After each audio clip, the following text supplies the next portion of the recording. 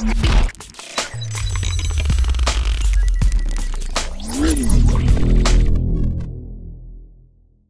guys, how's it going? This is the Spark. We are here today in Elite Dangerous on another shipbuilding guide. I'm here to bring to you the Mandalay. This ship has been a very interesting ship that has been released.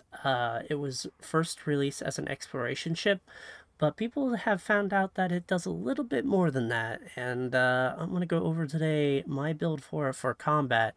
This leans heavily into PvP, but you can use it for PvE, and it is pretty modular with how you want to do it. You might just have to do some power management and some swapping around modules, but I'm going to go over today how I would build it and my thoughts on it.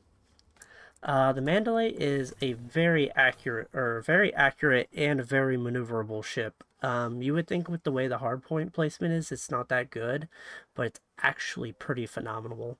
I was very blown away by this thing's capability. For it being limited to what it has, it's astonishing in my opinion, guys. And the way it's set up is just phenomenal. It actually works out very well.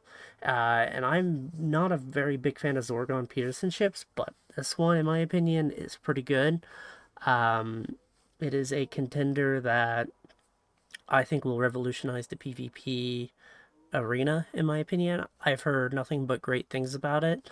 I don't think it is as shield tanky as, say, a Python or a Mamba or an FDL, but I think it has the reserve banks and also just the maneuverability to keep it in the game, not to mention the agility.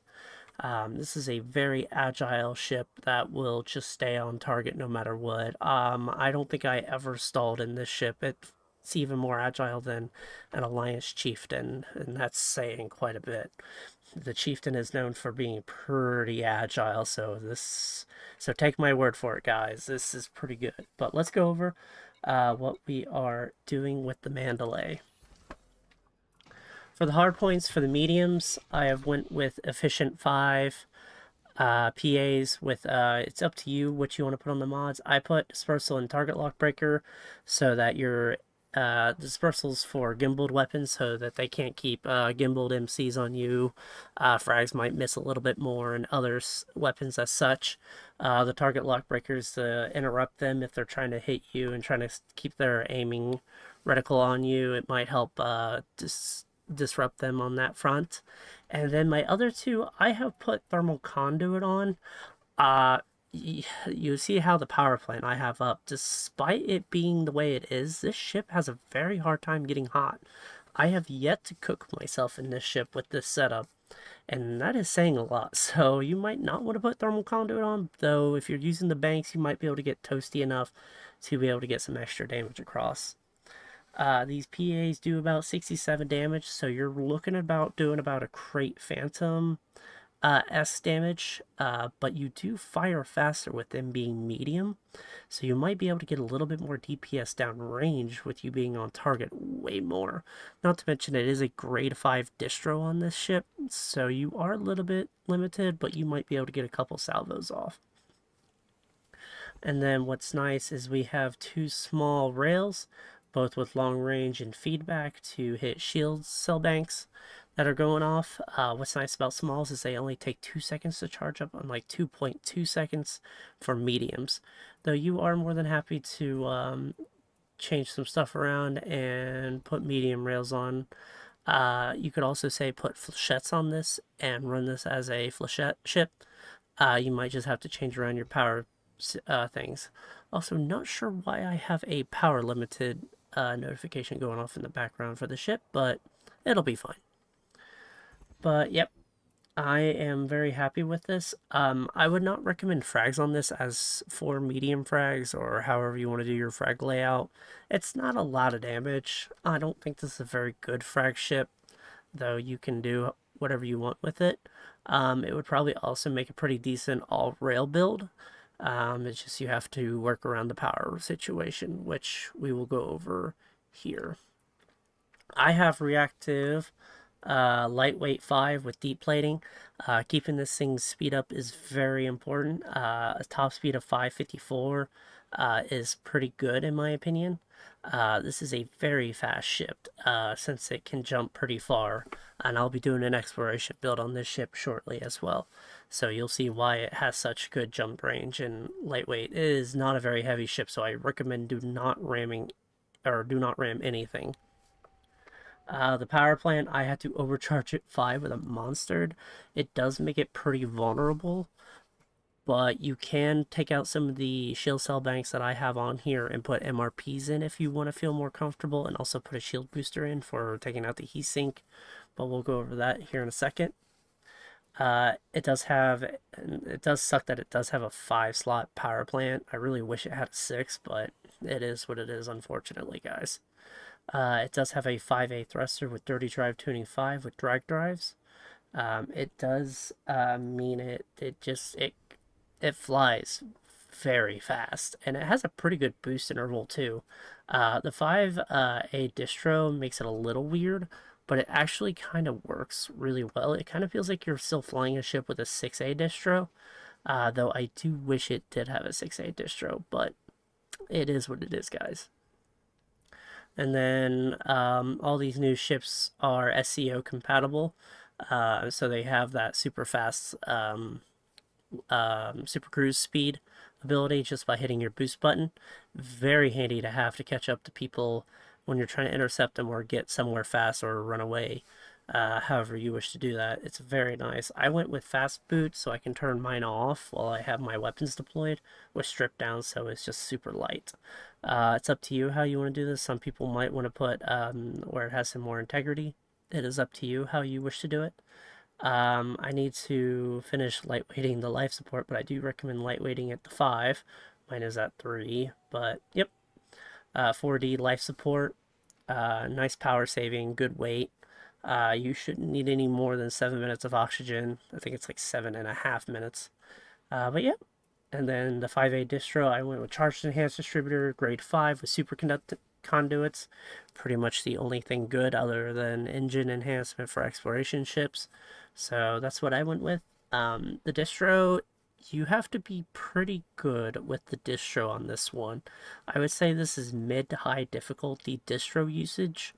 It is definitely not a FDL's or a Chief or Alliance ship's grade 6, and it's surely not a Creator Python's grade 7 distro. Though it doesn't take much when firing the weapon and boosting, but as long as you're quick on the pips, I think you can handle it. But I do want to make that noted that the distro is grade 5, so it is kind of like flying a medium-small-esque ship. This is kind of how this ship is, in my opinion, directed towards, though it still has close to medium performance, in my opinion, in every aspects. It just kind of depends on what you're trying to do. But that's how I have it set up. And then my sensors are grade 3, but I do recommend getting them to grade 5. I actually just got the materials. High grade emissions are amazing now, guys. I do recommend checking them out. And then it does come stock with a 32-ton 5C fuel tank, though you can lower it down to a 4C if you want to save on some weight. It is quite a considerable amount of fuel, though. If you want to have that extra fuel, you can get to point A to point B without a problem. This ship has crazy jump range just with fast boot, FSD, and strip down. I mean, I have almost over 31 light years jump range. This ship is insane for BGS and power play purposes, in my opinion. It's very utilitarian. It can get you to one battlefield to the next without needing to stop to get gas like an FDL. Yeah, your 8-ton fuel tanks are rubbish, in my opinion. But yeah, that is just me. For my utility mounts, I went with 2 of the Sirius heat sink launchers, so it has extra heat sinks, and then I have a heavy-duty shield booster with supercapacitor, and then I have a thermal resistant shield booster grade 5 with supercapacitor. The heavy duty is also grade 5, and that is to help the shields.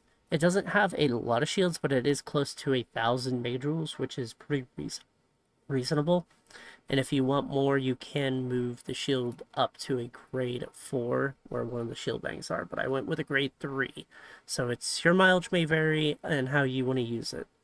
But I did put a 3A prismatic shield generator on that. Getting prismatics now is going to be a little bit more tricky with them nerfing rares and having problems with Power Play 2.0. But we'll see what direction that goes, and that's a different topic for a different day, guys. Anyways, for our shield cell banks, we went with a 6A Rapid Cell 4 with flow. Our 5 is the same thing, our 5 slot, Rapid 4 with flow control. And we have a Rapid 4A with flow. And then we have another one that is Rapid 4 flow. This will give you the ability to dual bank. I recommend pairing the 6 with a 4 and a 5 with a 4. And banking that way so your shields can stay up in the battle. It does not pack a lot of armor, but it does have some. I would definitely recommend not relying on its armor. Though, as I said, you can pull one of the 4A banks to put a hull reinforcement and a module reinforcement if you want to have a little bit more extra comfort. But that is just how I have mine built. I do have a 3D hull reinforcement on here, grade 5 with deep plating. And I also am packing 2 Guardian Shield reinforcement packages, a grade 2 and a grade 1, to add to the Mega Jewel stack of this shield. The reason why I did this is because it carries quite a considerable amount of low slots.